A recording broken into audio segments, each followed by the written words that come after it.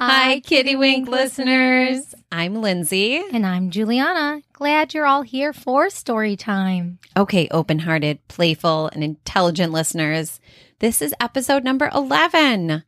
This story highlights the number 11 and the letter K. Woohoo! Thanks for listening and being part of the Kitty Wink crew with us and our octopus pal, Ozzy. Are we ready to guess the animal in this story? Let's go. Here are the clues. Number 1. This animal is native to Australia. Ooh, cool. Number 2. They are gray and can have a little brown on them. That's not very helpful. Not that helpful. 3. Some might think they are bears, but they are actually marsupials. Ooh. Marsupials. Okay, but people think they're bears. Listeners, what do you think it is?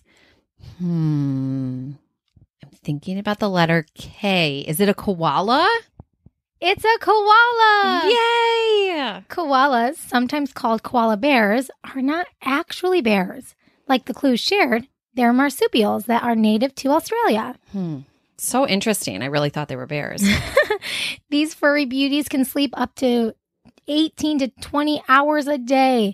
And I cannot wait to share more about a very special koala named Kayla.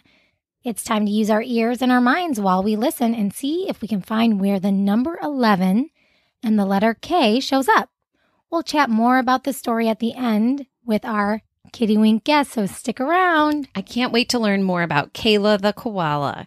Enjoy a Kitty Wink story from us. It's time to listen, and then we'll discuss. Yahoo! Let's go!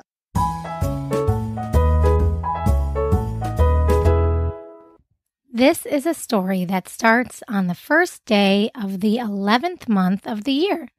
Do you happen to know what month the 11th month is, Lindsay? I sure do. I wonder if the Kitty Winks know which month it is, too. Here's a hint, Kitty Winks. This month starts with the letter N. It's November. Yay! Yes, November, which is the 11th or second to last month of the year. That's the month my story takes place. A few years back, on the 1st of November, there was a zoo in Australia that celebrated the birthday of one of their cozy cutie pie koalas. Her name was Kayla, and she was turning 4. Kayla loved to celebrate others, but wasn't always comfortable being celebrated herself. Don't get me wrong, she appreciated all the well wishes from the zookeepers, visitors, and other koalas, but she was much more comfortable focusing her energy on others. In fact, she was known to the other koalas in the zoo as the go-to koala if anyone needed to talk through something, have a good cry, a good laugh, a hug, or any kind of help in general. Kayla was kind. It seems like it. Yeah. If she could, she would do anything for her fellow koalas or any animal who needed a helping paw. This rang true on her birthday as well, because Kayla's 4th birthday was also the day another koala joined her zoo family. Fun. Kayla was just waking up from her mid-morning nap when her favorite zookeepers, Henry and Eddie, stopped by to wish her a very happy birthday, give her some extra juicy eucalyptus leaves, and round up the others for an announcement. We will be welcoming a new koala today, everybody. She is young, probably around 1, and she is new to life in a zoo. Please welcome her in and help us make her feel at home, said Eddie. I'll go get her right now, and we'll be back in about 10 minutes. While Eddie went to collect the new addition, Henry stayed to feed the other koalas and share a bit more about the newbie. He told them that the new koala's name was Kate, and she was found all alone in the middle of bustling downtown Sydney. Oh, that must have been scary for her. Kate was saved by a good Samaritan, or a very kind person, and brought to the zoo to find a safe place to call home. Sydney is a big Australian city and pretty far away from the eucalyptus forest koalas usually live in. Yeah. I bet Kate the koala was pretty scared. Cars, trains, and buses galore make cities dangerous for most animals. You're right. Koalas are native to Australia and do live in eucalyptus trees. not in a condo in downtown Sydney. Yeah. I'm glad she was out of the city too. Kate was so young and alone. Being with other koalas was a lot safer for her. Kayla was especially excited for Kate to arrive and was on the lookout for Eddie. Where could he be? It's been 11 minutes already, and he said he would be back in 10. Just then, Eddie walked through the door with Kate in hand. Kayla and the others slowly approached her, but the closer they came, the more Kate hid in Eddie's arms. By the time they circled around the zookeepers, all they could see of Kate was her little butt popping up. Oh, it's all right, little one. These are your new friends, and this is your new home. Don't be shy. Oh, Eddie, doesn't he know that feeling shy is perfectly normal? When people are shy, they may come off as cautious and reserved, but that doesn't mean that's the way they always are. So true. Sometimes we feel shy because we're in a new space or meeting new people. Yeah, or being the center of attention. Yeah. I'm sure Eddie was just trying to help Kate feel comfortable, but calling a shy person out can make them feel even worse. Kayla remembered how hard it was when she first came to the zoo. She remembered feeling intimidated. Kayla was shy too at first. This gave her an idea of how to show kindness to Kate. Using her past experience to guide her, she asked the other koalas to go back to their trees and take a nice long nap, so Kate didn't feel extra pressure knowing how many eyes were looking at her. Luckily, koalas love to sleep and had no problem with this new plan. Yeah, we learned earlier that they can sleep up to 20 hours a day. Crazy. That would leave only 4 hours for them to be awake in the day. Now that's what I call a sleepyhead. No kidding. Henry helped Eddie tuck Kate onto a branch right where it forked out from the tree. At first, she didn't want to let go of Eddie's arm, but with a lot of patience and some gentle encouragement, Kate grabbed onto the branch, wrapping her little arms around the base of the tree. Once the zookeepers were sure she was nice and snug, they said their goodbyes. Henry gave Kate a nice pat on the head, and Eddie said, Goodbye, mate. Hope you like your new home. And Kayla, happy birthday again, and thanks for watching over the little one.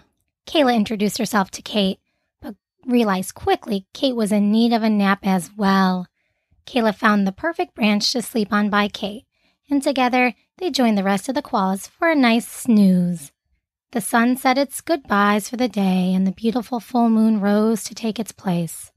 When the sun came back up in the morning, the koalas were just waking up, hungry and ready to chomp on some yummy eucalyptus leaves before their mid-morning nap rolled around.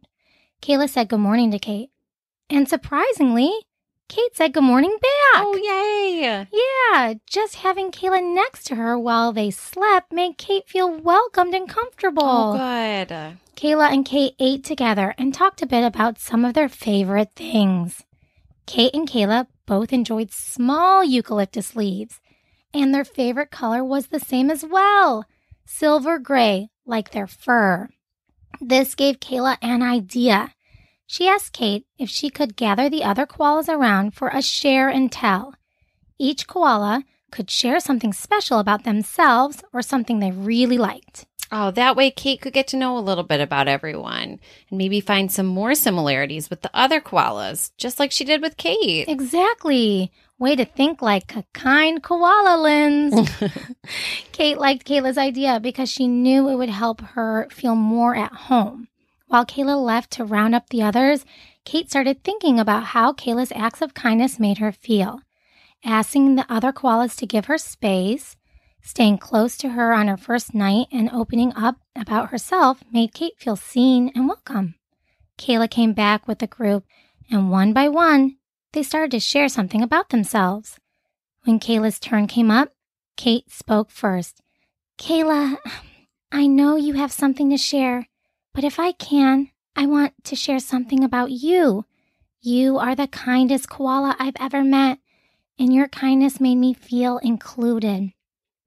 It is something I will never forget.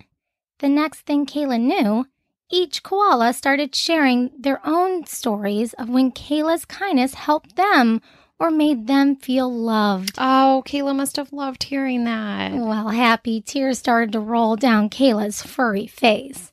This felt good. Really, really good. As much as she loved being kind to others, Kayla also realized receiving others' kindness felt great too. To be kind is to love, and we all need love. And that's the end. Let's call a kitty wink. Hi, Kitty Wink. Can you introduce yourself?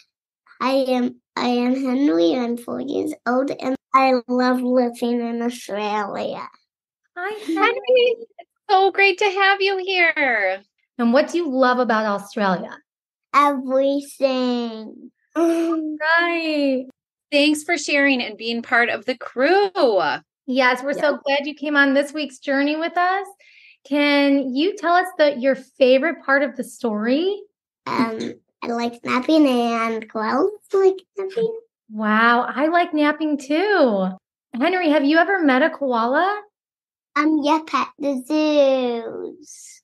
At the zoo, because you're from Australia and the koalas in the story are from Australia too. Yeah. Lindsay and I were talking, and we were talking about the names of the zookeepers in the story. What were their names? Henry and Eddie. Do you know an Eddie?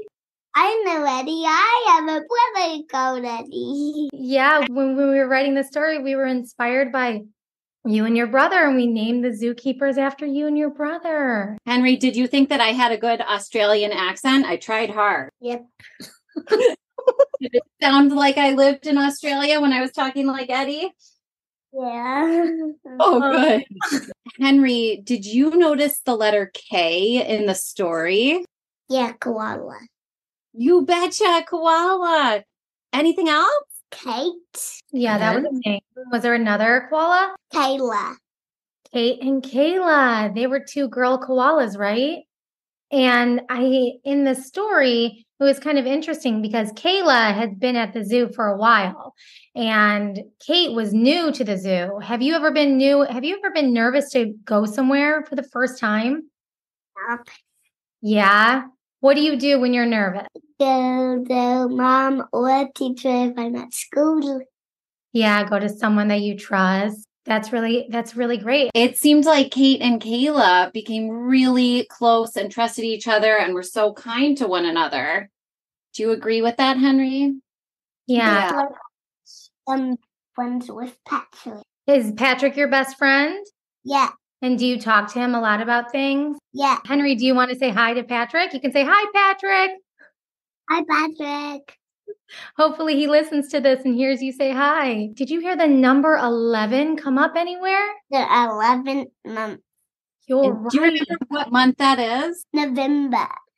You betcha. November is the 11th month. Nice job. What about, I think there was a time when Eddie was gone for a little bit and he said he would be gone for 10 minutes. But how long was he gone for? 11. 11, you're right. 11 minutes. And it felt Maybe eaten by a crocodile. well, let's hope not. In the zoo. Yeah, there are a lot of fun animals in the zoo. What's your favorite animal to see in the zoo? The crocodile. Ooh, the crocodile, which sounds like crocodile, croc. Sounds like a K, but it's actually a C word, right? Yeah. And what do you think Kate learned? Do you think Kate learned anything? She learned to open up to new friends. Yeah, that's a really good observation. She did learn to open up to new friends. Okay, before wrapping up, Henry, let's play a Would You Rather. All right. You already said your favorite animal was a crocodile, and you've been to a zoo in Australia, so maybe you've seen these two animals. Would you rather be a koala or a kangaroo? A kangaroo because I like hopping. We don't even have to tell you why, because you already told us why you picked kangaroo. Thanks, Henry. I bet you're really great at hopping. Lindsay, what would you rather be? Oh, I think I would rather be a kangaroo too. I also like hopping, and I like that you can that the mom kangaroos can hold their babies in their pouch. I think that would be really cool. Super helpful. Those are all such great answers. And Kitty Wink listeners, I bet you had a great answer to that too. Henry, do you have a would you rather for us and our listeners? Would you rather be a dragon or a shark? A dragon or a shark? Yeah. I think I would rather be a dragon because dragons fly and I would love to fly. And I also love s'mores and I would love to be able to blow hot fire out of my mouth and toast up my own marshmallows. Oh, wow. You kind of convinced me. I was going to say shark, but the whole marshmallow thing makes me rethink it. But I would maybe still say shark because I think sharks are really scary. But maybe if I was a shark, I would realize they're not actually that scary. Henry, what about you? Which one would you pick? A dragon, because if I had s'mores, they will be very yummy. Yeah, that's a great answer. I'm with you. I would like to eat s'mores all day. Thanks, Henry and listeners, for tuning in to episode 11. And we can't wait to be with you again on another episode. Thanks, Henry. Bye-bye. Bye. That was so fun to be with all of you and have a conversation with our Kitty Wink guest, Henry. If you would like to be a Kitty Wink guest, please reach out. We would love to have you. Email us at contactkittywink@gmail.com and check out our Instagram page at Kitty Wink Crew. We would love to have artwork from our Kitty Winks to share as well. Can you draw 2 koalas, maybe up in a tree? Please send it our way and we might just feature your artwork on our page. Thanks for letting us share what we love, stories. Please come back next week for a new podcast story adventure. We want to grow our community, so please show us some love by liking, subscribing, and reviewing. Yes, thank you. And remember to love yourself, others, and spread that love everywhere, even to Australia. Or as Ozzy would say, lead with your 3 hearts. Goodbye. Bye, mate. Go Kitty Wink. Yay! Stories written and read by Juliana Bria and Lindsay Farley. Original theme by Miriam Mayer. Artwork by Amy Nicholson and Maggie Porter.